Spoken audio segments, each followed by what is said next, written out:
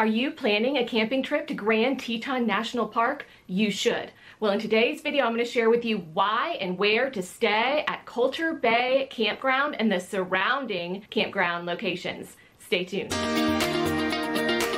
So the first thing you should know is why stay in the Colter Bay area. That is one of the villages, one of the central hubs of all of Grand Teton National Park. It is really towards the center of all of the other hubs.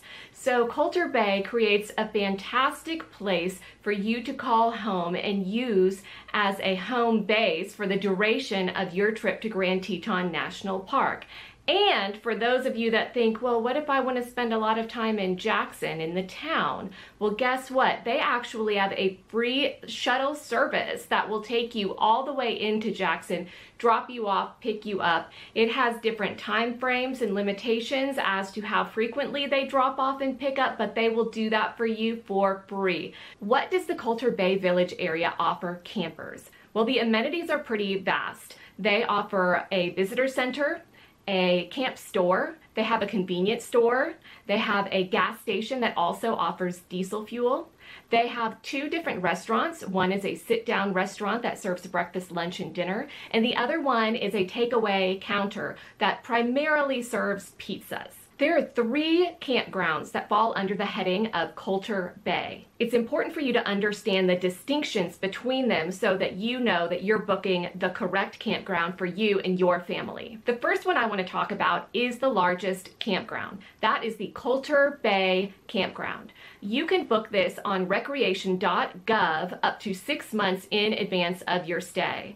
The cost is about $50 per night. Now, in the Colter Bay Campground, the main campground, you can bring an RV. They do have sites that accommodate RVs up to 45 feet in length, and you could stay in a tent. All of these options are available at the Colter Bay Campground. However, for those of you bringing an RV, or for those of you that often car camp, there are not hookups. There are about 13 sites that do offer electricity, but primarily those are reserved for the handicap accessible only sites. So when you do make your reservation at Colter Bay Campground, you want to set your expectations to not have any sort of hookups. No electricity, no water spigot right at your site, and certainly no dump station. However, Colter Bay Campground does have a lot to offer. They do offer fire rings at each campsite, and there, as long as there are no burn bans in place, you can create wood burning fires. Colter Bay Campground also offers food storage boxes, aka the bear boxes, and spoiler alert, you're gonna need them. So it does offer those 2 amenities at each campsite. There are bathhouses at each loop, and they do have running water and full flushing toilets. The campground as a whole does offer a dump station. They do offer potable water.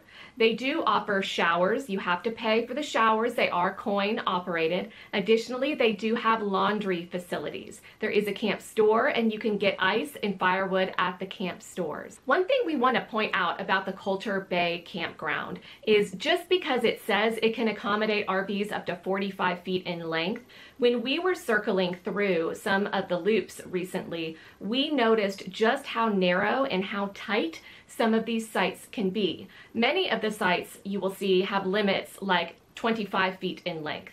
And when they say 25 feet, I would really hesitate to actually bring an RV that is 25 feet in length to this campground, because you won't have room for your slides in a lot of these different spaces.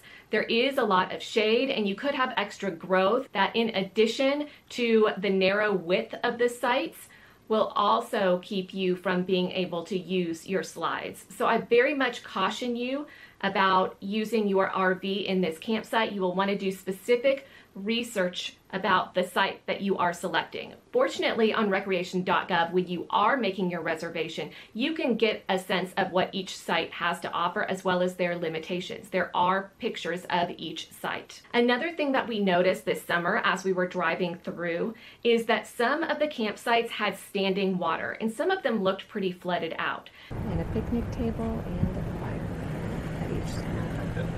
It is extremely tight trying to get through. This one's like flooded. Yeah. There's standing water in several of them. It's been an especially wet spring. You do want to read the reviews and be extra attentive to booking your site so that you do not book a site that is prone to this flooding. Additionally, since there is a certain amount of standing water within this campground, there will be some mosquito issues. You'll really want to consider your own camp setup and your mosquito protection when you go stay at Colter Bay Campground. The second type of campground that you can enjoy at Colter Bay is the Colter Bay RV Park. Now, this is pretty rare because this is an NPS operated campground that was built specifically to offer full hookups to all of our RV friends. Up to 6 months in advance, you can go to recreation.gov and reserve your RV full hookup site in this shady campground in Colter Bay. Prices are around $112 a night. It's important that you understand that you do not have fire rings at these campsites, and wood-burning fires are not allowed in the Colter Bay RV Park. The maximum length for your RV to stay in the Colter Bay RV Park is 45 feet. These sites were created to accommodate RVs, so were I taking an RV, even 20 feet, definitely any larger than 20 feet in length, up to the Colter Bay campgrounds, this is the campground I would probably choose. I think your RVing experience will be far more comfortable, not just because you have the full hookups, but also because the sites were created in consideration of RVing in the space you need on either side and to really be comfortable in that RV. The Colter Bay RV Park guests also have access to the same sort of amenities as the other folks at the Colter Bay campground. They're adjacent to one another. So that ice, that firewood that you're not allowed to burn, and the bathroom facilities, the coin-operated laundry facilities, and the coin-operated showers are all there and available to the Colter Bay RV Park guests as well. The last type of camping that you can do at Colter Bay is really cool. This is a very different option and it books up very quickly. It is called the Colter Bay Tent Village. And what they've done is they have set up canvas army-like tents, and each of these tents will accommodate up to 6 people. They include 4 beds, including bunk beds. These are available from May through September. There is no water and no electricity. It is primitive camping for the most part, except it just saves you the hassle of bringing your own tent and setting it up, as well as bringing the bed pad because you can use the pads that are available to you. It's sort of like the camper cabins that you would get at KOA, only if you were staying in just a canvas hut instead of the wooden hut. The other cool thing about these camper tents at Colter Bay is that it does allow for dogs. The problem is you probably will not want to leave your pet at this site during the day when you leave. It is only a canvas enclosure, and especially if you have a dog that's prone to any sort of anxiety or it's just a powerful dog generally, the dog could possibly escape the canvas. You'll want to have your dog with you every time you leave this canvas tent. In these tents in the tent village, you will not have your own bathrooms. You will be using the bath houses along with the other Colter Bay campers. So that means that you do have the flush toilets and the running water, you have the pay showers, the pay laundry facilities, and then the other sort of amenities that are available at the camp store. These cabins also are not cooled. You can make your reservations at recreation.gov up to 6 months in advance, and they run about $98 per night. They are very, very popular, so I suggest that you get in on the opening date and minute that the reservations go on sale. These are your 3 main campground options for when you stay at Colter Bay Village in Grand Teton National Park.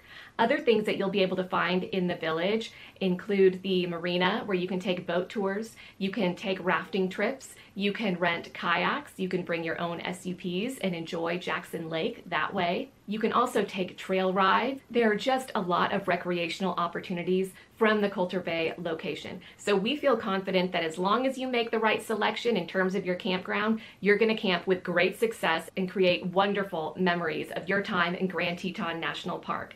Please continue to join me here, where I will post consistent updates, reviews, and information about our national park journeys.